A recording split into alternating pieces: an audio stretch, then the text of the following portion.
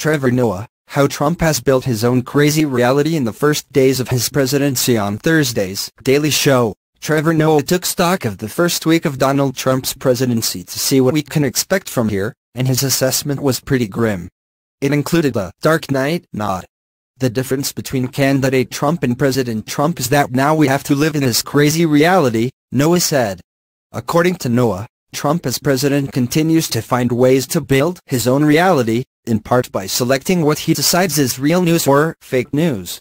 If the news is critical of Donald Trump, it's fake news. Only praise is real news. Which is insane, Noah said. The host pointed to Trump's recent interview with ABC, in which Trump used Fox News' positive coverage of his CIA speech to dismiss the widespread criticism he got for that speech, including from the intelligence community. And it's also crazy that all he does is watch Fox, Noah said. He doesn't want to read, he doesn't want to have briefings. Trump watches Fox to get his news. You realize the reason that we need the news is because we don't have what the president has, which is all the information.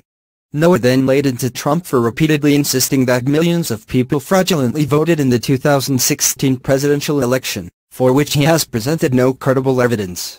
Yet Trump says he will launch an investigation into voter fraud. The president referred to the number of dead people who are registered to vote. "I see dead people," Noah joked. "You do understand, because Donald Trump truly believes he should have won the popular vote, the federal government will now spend a ton of money and time investigating non-existent voter fraud. It's going to end up as an excuse to restrict more American citizens from voting. That's all that's going to happen," Noah continued. Noah thought that for all of his ominous comments in the ABC interview, Trump needed different makeup, so he gave the president the same look as Heath Ledger's Joker.